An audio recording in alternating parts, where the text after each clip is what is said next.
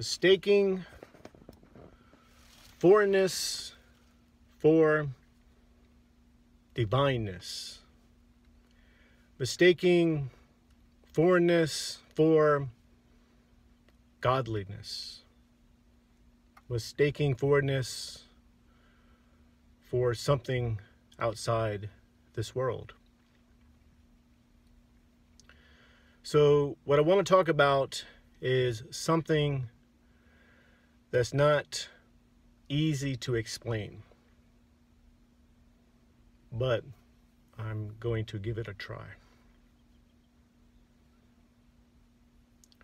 A lot of Muslims who are converts might mistake foreignness for something that is not part of this world. So I'll use myself as an example, so I'm not coming off as if I'm speaking for all converts. So for me, when I converted to Islam in my 20s, Islam was this foreign concept. It was a foreign religion in the sense that it was not part of my upbringing. It was not part of my culture. It was not part of my America. So when I first got into Islam, some of the things that I was learning was foreign. A prime example is the language. And specifically, it's when you pray in Arabic. So as an example, when I would pray in Arabic, for me, I was mistaken that foreign language as something divine, something outside this world. Now, I'm not saying the Arabic in the Islamic prayer is not divine, and I'm not saying it is divine. I'm not even talking about that. That's a whole nother topic. What I'm talking about is mistaking that I was tapping into something outside this world because it was foreign. Arabic, for me, was, and still is, a foreign language. So when I was praying in Arabic, I felt as if I was going towards God more. Because for me, again, I'm speaking about me, God is this concept outside of existence. God is the creator outside of creation. So God, in a sense, is a mystery.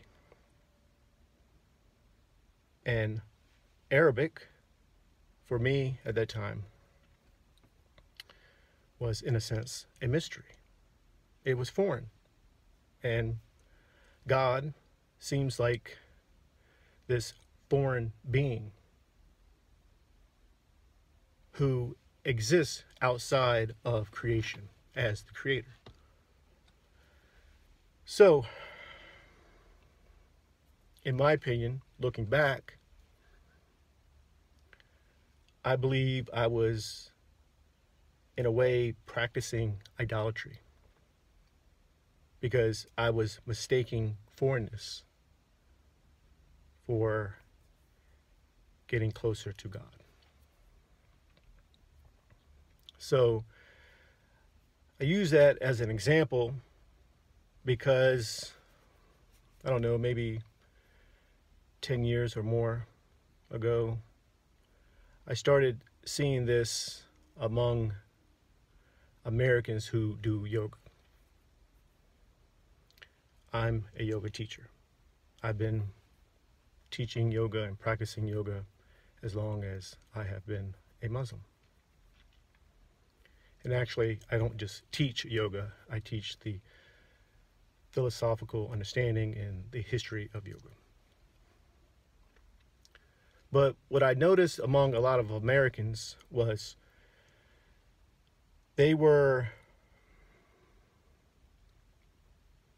mistaking, in my opinion, mistaking the foreignness of some aspects of yoga as something that was